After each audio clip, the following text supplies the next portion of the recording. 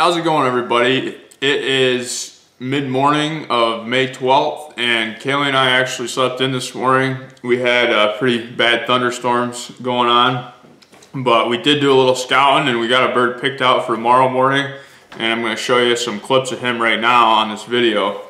He has some hens with him, but he's in a cornfield that is pretty easily accessible right below our farm, and there's a little ridge line that runs along that cornfield, and I believe that's where he had roosted. He just moved into that woods. He hasn't been there all turkey season.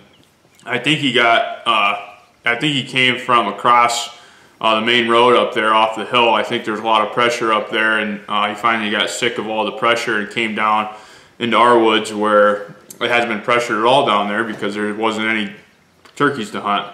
But now there is, so we're looking forward to going after him tomorrow morning. But in the meantime, I'm going to answer a bunch of questions for you guys, and I'm also going to pick a winner of these two products right here. So stick around till the end of the video and find out if you were the winner of one of these.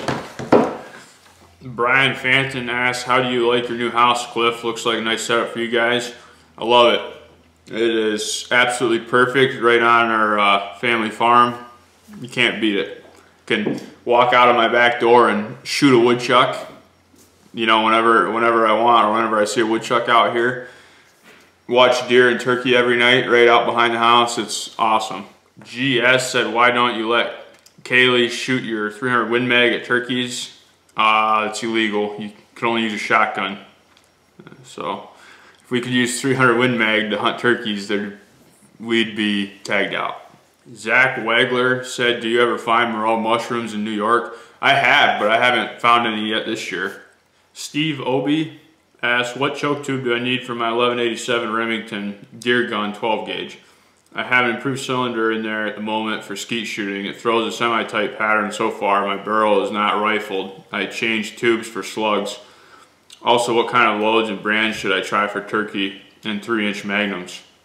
I would recommend getting either a extra full turkey choke for that gun or just a full turkey choke. You want a really tight pattern for turkey hunting, especially if you're going to be shooting birds at 45 yards or so. And the round that I would tell you to use, that I recommend to everybody, is the Winchester XRs, the extreme range. I mean, those rounds are unbelievable. At least out of my 870 they are. I know different guns shoot them different, but that's what I would recommend starting with. They throw one heck of a pattern. Brad Steinmetz asked, Cliff, have you ever tried hunting closer to turkeys on the roost? Yes, we have. And sometimes it works and sometimes it doesn't. John Blackie said, I have a tough question for you. What is your absolute favorite hunting season? I would have to say archery season for deer. There's nothing like bow hunting during the rut. I mean, sitting in the woods and watching the deer run around, and I love that time of year. The leaves changing, waterfowl, and geese honking and ducks going into the swamp. I love that time of year. And nothing like the rush of sending an arrow through a nice buck, Can't beat it. That's my all-time favorite hunting. Bradliff asked, what kind of gun do you use for turkey hunting? I use my 870, Remington 870. It's 12 gauge. I shoot XRs, 3-inchers. Although I usually try to have a couple 3.5-inchers in case I get myself in a pickle and I want to shoot at a bird that's right on the brink of where I, 55 or 60 yards where I shouldn't be shooting at it. Luke Odell asked, what type of mouth calls do you use? I use Woodhaven mouth calls. Well, that's a wrap on the questions. We'll go ahead and dive right into the drawing here. I have a random picking app on my laptop now, so I can just put all the names into there and then it'll sort through all the comments and pick out 2 names. So the first one we're going to pick is for the 3000 lumens flashlight. Okay, everybody, so I actually changed the rules a little bit with this drawing. I said that you had to like this company on Instagram. I can't really say that because I don't even personally have an Instagram, and I know a lot of you guys don't have an Instagram, so we're gonna throw that rule right out of the window. If you commented and you're one of my subscribers, you're in for the drawing on this thing. So I'm gonna go ahead and hit the button here that sorts everything out and picks a winner for the first one.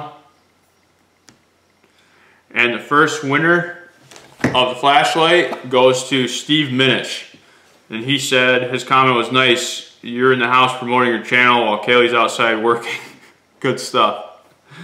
Yeah, I didn't actually realize that she was photobombing me the whole time that day until I was editing the video. But Steve Minish, go ahead and contact me right here on the channel. I'll get your address and send you out this sweet flashlight. You're gonna like it. It is pretty bright. Okay, so now we have the Cube, your portable phone charger whenever you're hunting and everything. So we're gonna go ahead and resort this stuff and pick a winner here.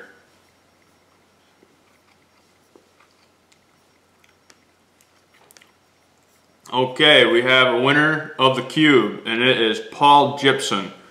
He said, "Awesome video, Cliff. Keep up the good work. Other people might not watch you, but us supporters do, and we appreciate your videos, so keep them coming." So Paul Gibson, go ahead and contact me through my channel here, and I'll get your address and send you the Cube. I think you'll get a kick out of this little product. This thing's pretty cool.